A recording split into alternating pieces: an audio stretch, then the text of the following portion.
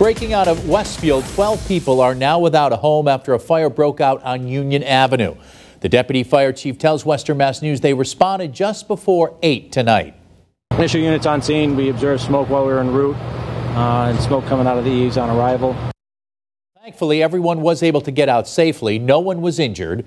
The Red Cross is on the scene assisting those displaced. As of right now, there's no word yet on any cause of the fire. Stick with us both on air and online for the very latest.